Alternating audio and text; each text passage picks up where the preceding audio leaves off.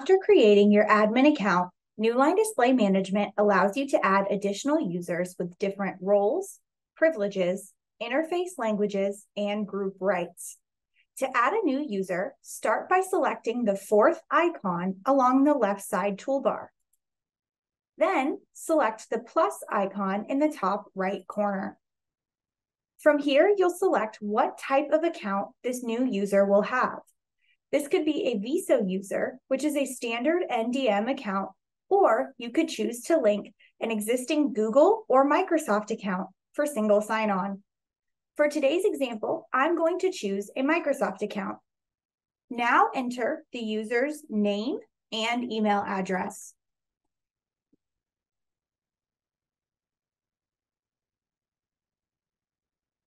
Once you have added in the new user's email, you will assign the new user a role.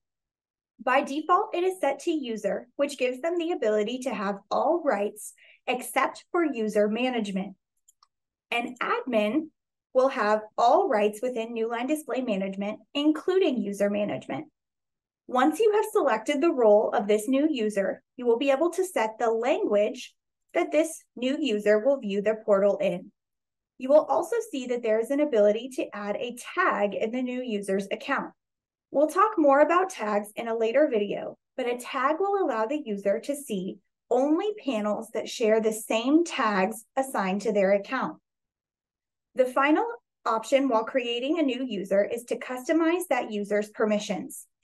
This is not a requirement, but it does allow you to customize what each user in your Newline Display Management account is able to see and control. Once you're finished, you can select Confirm, and you will now have a new user in your Newline Display Management account.